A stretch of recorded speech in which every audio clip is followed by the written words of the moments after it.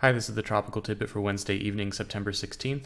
The thoughts in this video are mine alone, and in making decisions, consult the National Hurricane Center and your local weather office for the best information. We're still very busy in the Atlantic. We just had the landfall, finally, of Hurricane Sally early this morning as a Category 2 hurricane with winds of 105 miles per hour. This underwent a period of quick strengthening during the final hours as it approached just east of Mobile Bay when it finally came ashore near Gulf Shores, Alabama, and brought winds over 100 miles an hour and storm surge and tremendous amounts of rainfall inland over the Gulf Coast region of Florida, Alabama, parts of Mississippi, and now spreading further north into deeper parts of Alabama and Georgia, where flooding remains a huge concern, and the storm is still very much ongoing in this region. So we wish the best to everyone that was in the path of the storm, and hopefully the recovery goes smoothly. But as Sally moves inland now, we are going to have other systems to track, and we are far from done with the current period of hyperactivity in the Atlantic. There are several systems to watch. One is in the southwest Gulf of Mexico behind Sally, which I'll talk about in the latter part of this video. The other one is Hurricane Teddy. That may be a threat to Bermuda in the several days. We also have Vicky, which is a weak tropical storm that is not a threat to land. There's Hurricane Paulette scooting off and becoming non-tropical, and we have other tropical waves behind everything over Africa that may need watching as well. So still very busy, but the big land threat here could be Hurricane Teddy, and Bermuda, which just dealt with Hurricane Paulette here, may be dealing with another hurricane bearing down on the island here in about 5 days. If we look at the close-up view of Teddy, we can see as the sun sets here that the storm has a very nice core with strong bursts of convection. The eye is not cleared out here. You can see it's still milky white, cloud filled, but we do have an eye wall evident here on the visible satellite imagery, and NHC estimates that this is a Cat 2 hurricane right now with winds of about 100 miles an hour. And there's not a whole lot directly impeding its strengthening during the short term. If we look at the water vapor satellite picture, we will see a little bit of shear, just a little bit of southwest wind here as we have a weak upper level trough to the northwest, but at the moment it's not influencing Teddy a lot, and as Teddy comes toward the northwest, the only thing that's really going to be a detriment could be some of this dry air. If we look at the GFS upper level wind forecast, this is, I can actually go back to the beginning here. You'll see that currently here's the little bit of an upper trough to its northwest. There's a bigger upper trough near Bermuda right now, and as we go forward, that's going to cut off, and Teddy's going to interact with that trough. And this is very similar looking actually to when Hurricane Paulette split the upper trough over the central Atlantic and caused a cutoff low to drift south and pivot the storm around to the left. Similar thing may happen to Teddy here, and you can see the similar thing with the cutoff low southwest of Teddy.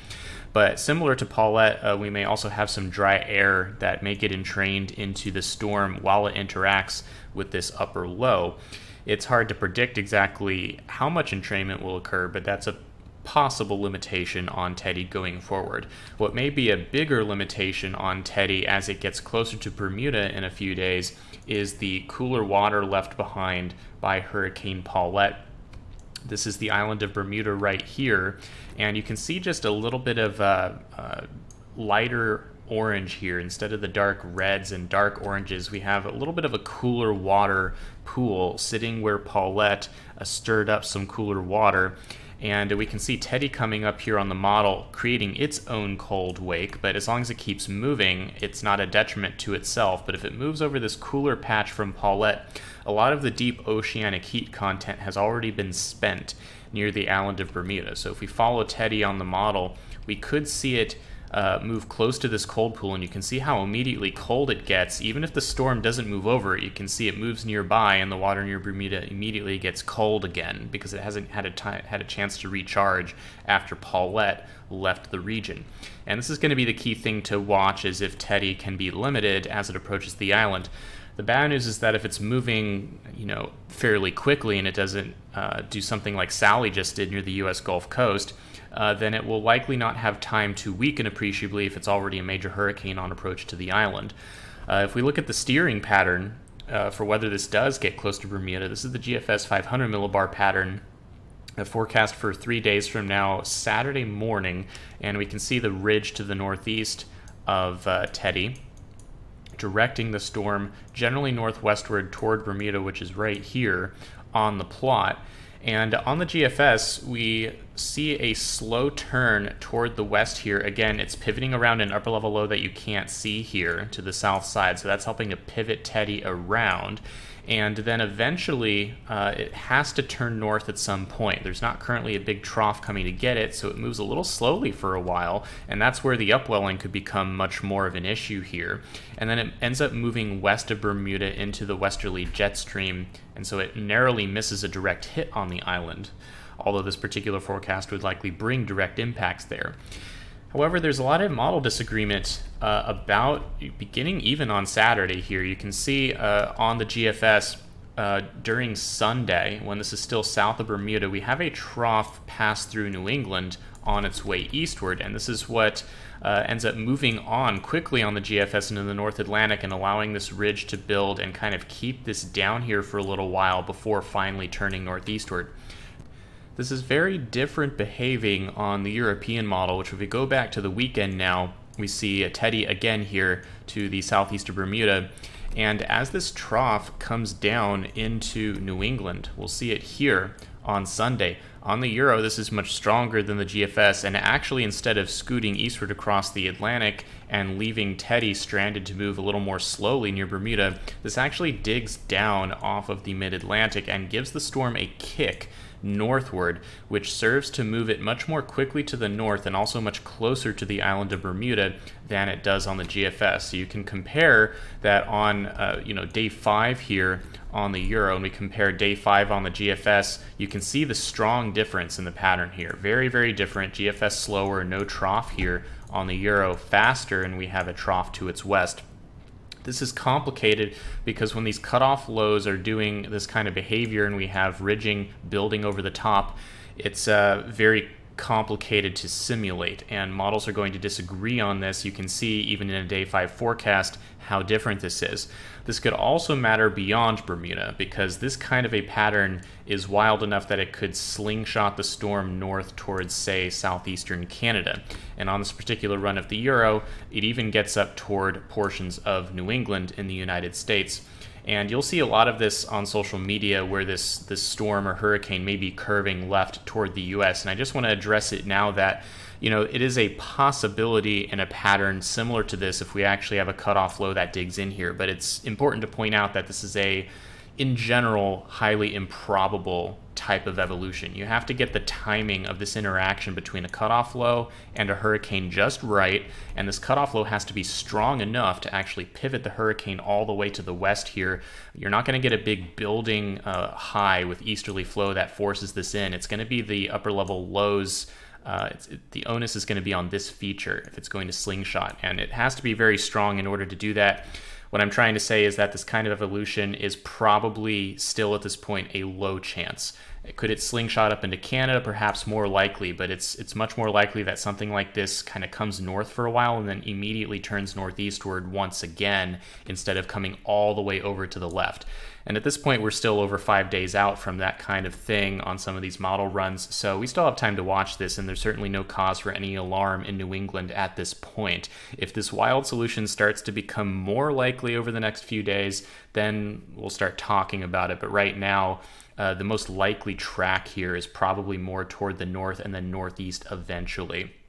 But again, Bermuda first here is the concern, as whether this cutoff low is there will matter as to whether the storm actually passes over the island. And I'll talk a little bit more about this when I get to the stuff that's going on in the Gulf. But for right now, the NHC forecast track for the next 5 days does have this just moving generally northwestward and getting very close to the island of Bermuda at the end of the forecast period. This would be Monday morning on the current forecast.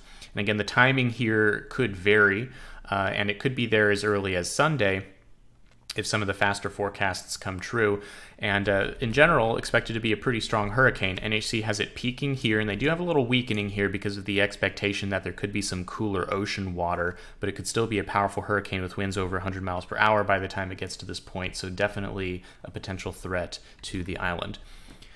If we switch back to the large view now, while Teddy is undergoing its journey toward the northwest, we're also going to be watching the Gulf of Mexico. There's a feature that has been here actually for quite some time. You might remember way back when Sally came from the Bahamas as a weak area of convection. We had this actually came from where Sally is now and drifted down while Sally was doing this.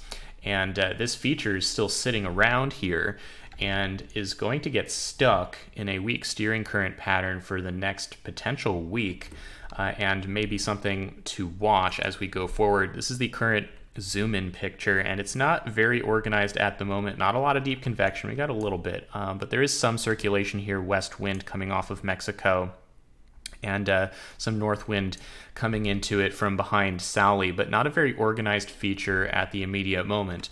The steering for this is going to be quite slow as it's kind of stuck down here in the southwest Gulf of Mexico, south of the jet stream that is over the southern US. We do have a trough over Texas that is going to come eastward behind Hurricane Sally, which is right here. And you'll see that by the time we get to Thursday evening and Friday, we have this very sharp upper trough digging in. And there actually is some model disagreement on what happens. We have 90L, which is the designation for this area of low pressure, sitting down here. And if this was a strong feature, it might actually get pulled northeastward toward the Gulf Coast by this trough. And actually on this particular GFS run, it does try to do that. You actually get a little low that forms and moves into Louisiana, but this is the only model run that actually does something like this and seems to be a bit of an outlier right now. All other models say that 90L is too shallow and will be left behind down here. And if we look at the GFS lower level flow at 850 millibars, by Friday afternoon, that upper trough is in here, but below that is this big cold front. And Sally has gotten strung out along this cold front, and this is resulting in a lot of surface high pressure behind it over the central part of the country. And this kind of keeps our weak feature here penned down in the southwestern Gulf. And most models agree that that's going to be the case. The other thing that this does is it sends a lot of cool, dry, stable air cascading down into the Gulf of Mexico and potentially wrapping up with this, and that could keep it limited for a while. And most models seem to think that this is going to take its time doing any kind of tropical development because of all that cool air coming from behind the cold front. The other thing about this, though, again, is that it's going to sit here for quite some time behind this cold front with high pressure to the north. If we look at the European model, here's Sally at the beginning of the run, here's 90L. As we go forward, again, you'll see this old front come down and high pressure build to the north, and 90L just kind of sits in the western Gulf for a while. So we got Saturday, Sunday, Monday, it's still sitting there. Tuesday, you start to see it maybe starting to develop a little bit more on the model. And at this point, we're 6 days out. Not much point looking much farther forward than this. But this is the general tune of all model guidance right now, is that this is just going to meander around to the east of Mexico for the next several days. And give it enough time, maybe that dry air mixes out, and maybe we have a storm develop. But at the moment, no clear signal as to that happening very quickly or going anywhere very quickly. So once again, we have a stalling storm perhaps in the Gulf of Mexico over the next few days. Now, if we look at the 500 millibar pattern associated with this, we can see that the trough to the west of Sally comes through here and digs down. Part of it gets cut off. Part of it also gets sent out into the western Atlantic, where it joins forces with this trough and becomes the cutoff low to the west of Teddy. And this is again something that the Euro and GFS disagree on. So we still have some uncertainty in the evolution of this pattern. And then we see 90L left behind in the western Gulf and very weak flow to its north. So once again, even a week from now, perhaps 90L hasn't gone very far from where it currently is. And the ensemble guidance, this is the European ensemble, but any ensemble will do. UK Met ensemble, GFS ensemble. They all look like a bunch of spaghetti just milling around for the next 7 days in this part of the Gulf of Mexico. Some models develop it, some don't. There seems to be a substantial chance that it will eventually get itself together. But at the moment, we're just going to be keeping an eye on it. If it starts to drift too close to Mexico, we'll start talking about it more for impacts. If it starts drifting up toward Texas, same idea. But right now, not an imminent threat to land, despite how close it is to land at the moment. So that's the overview for today. Lots of systems to watch. Again, our thoughts are with those in the path of Sally, which is still impacting the southeastern U.S. Teddy may approach Bermuda after it dealt with Paulette. We may have another hurricane threat there and potentially beyond in southeastern Canada and an outside chance of the U.S., but too early to be concerned about that yet. And this 90L that we just talked about in the Western Gulf may eventually develop, but at the moment not an immediate threat. And whatever else happens here, this is a crazy, hyperactive hurricane season so far. Just make sure you have a plan in case one of these storms ends up coming to your region, because boy, do we have a lot of them running around the ocean right now. So do be safe. That's it for now. Thanks for watching.